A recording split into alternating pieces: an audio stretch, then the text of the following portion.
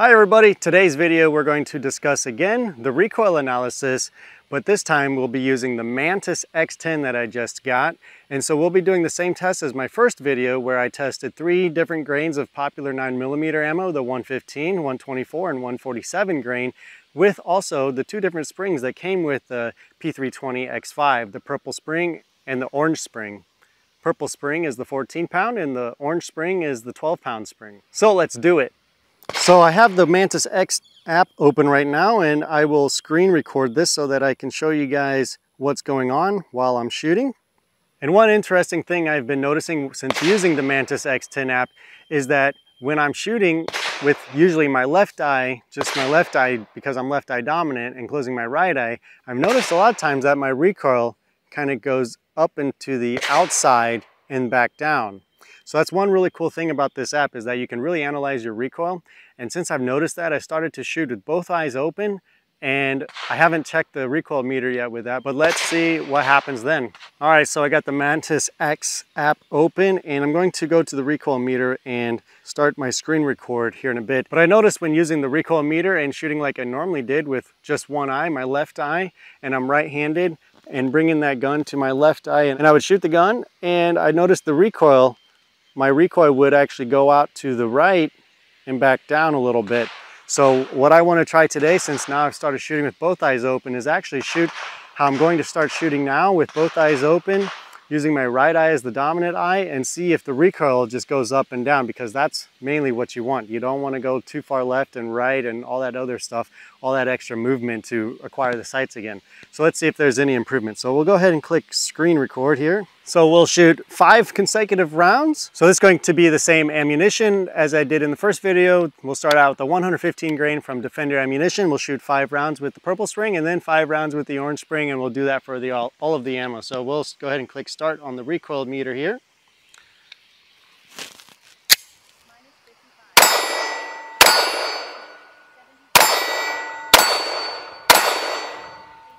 Five shots. Okay, so I won't talk too much on camera about this. We'll go ahead and get all of the data and I'll put it into an Excel table, and we'll look at it later in the video and go over it that way.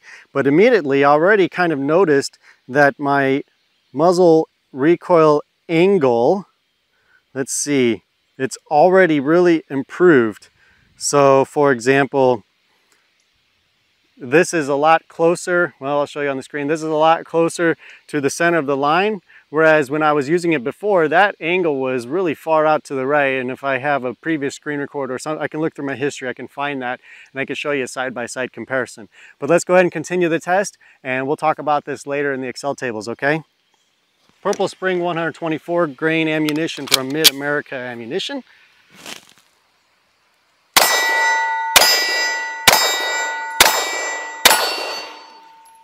5 rounds. And last, the 147 grain ammunition from Defender.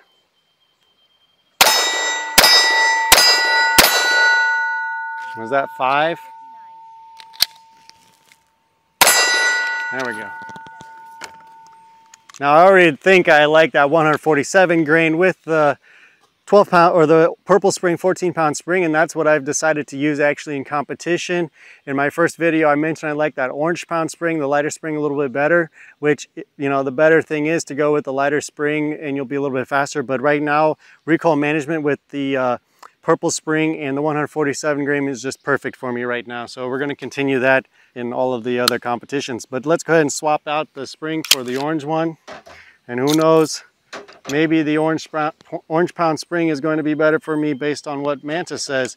But basically I'm doing this test just to see if I can verify what I've visually seen in that first video and back it up with some good old data here. So it'll be a little bit easier to tell once you see the numbers versus if you're just going to go based on what you can visually see in the slow motion. All right. Orange spring, 12-pound spring with 115 grain Defender ammunition.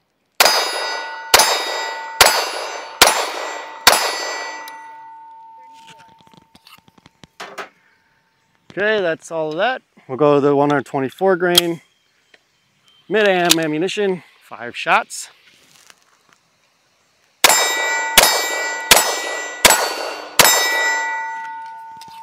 And the reason I'm kind of shooting in a little bit more of a quicker follow-up is just because the app detects your average recovery time. And I'm not going super fast because I'm making sure I acquire the sights before I shoot, and I'm not cheating myself. So last one here is the 147 grain by Defender Ammunition.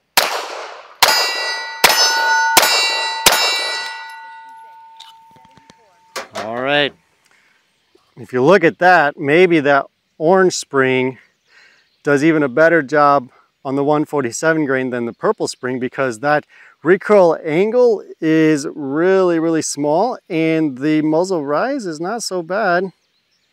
So okay, we'll take a look at all of the data here and we'll review it, okay? So here is all of the data I compiled from the Mantis X10. We'll start out with a 14-pound purple spring first. Now this information doesn't agree exactly with the tests I performed with the slow motion video in an earlier video, but factual data trumps what we see visually. And it seems the opposite is true from the video in comparison to the Mantis data, which is that the 115 grain is slightly better when comparing it to what I thought originally, which was the 147 grain. But they're almost close, basically 1 degree difference, but definitely the 124 grain had the most muzzle rise. In the end, the 147 grain just felt softer and easier to control by feeling, but it could be confirmation bias. But now I know I can't go wrong with either the 115 grain or 147 grain when using the 14-pound spring. Next, let's look at the 12-pound orange spring. Regarding muzzle rise, the data matches what I saw in the slow motion video tests earlier. It had the least muzzle rise by about 8 degrees in comparison to the next best, the 147 grain.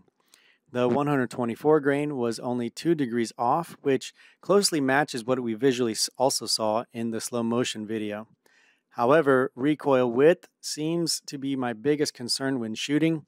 I may still go with the 147 grain overall with the orange spring, as it has the smallest recoil width and recoil angle of them all, and recovery time was pretty good. So with this new data I have, it looks like I will generally try to choose the 115 grain ammo when using the 14-pound spring and the 147 grain ammo when using the 12-pound spring. I will generally stay away from the 124 grain if I can. The data probably shows slightly different results than the slow motion video test, since I've recently switched to shooting with both eyes open and using my right eye as my dominant eye versus when I shot right-handed with my left eye dominance. Keeping the gun at my right eye keeps my wrist and arm more in line with my body, and I think that played a big role in recoil control. Okay, just coming to you guys from the future here, doing this outro before I get to take a look at the data here. But yeah, in general, I hope you guys like this video. I hope this video was a little bit more informative with actual data backing up what I've noticed. And maybe that data, based on what I probably discussed before in the Excel table, has changed my opinion on which spring with which ammo I should shoot with. At the end of the day, I'd like to shoot the cheapest ammunition, the cheapest 9mm, but we've got to decide which one's going to give me the best performance out of which spring and go that route. But right now it's the 147 grain, which isn't as cheap as 115 grain. But all in all, let's go back to the Mantis X. I highly recommend the Mantis X for all of your shooting needs as far as improving your shooting. There's a lot of things on there that you can use to improve your shooting, like holster draw analysis and your shot timer and your open training, where you can just see what scores you're shooting at. So, but that does it for today's video, guys. I hope you enjoyed it. I hope it wasn't too long, and let's see you guys in the next video, okay?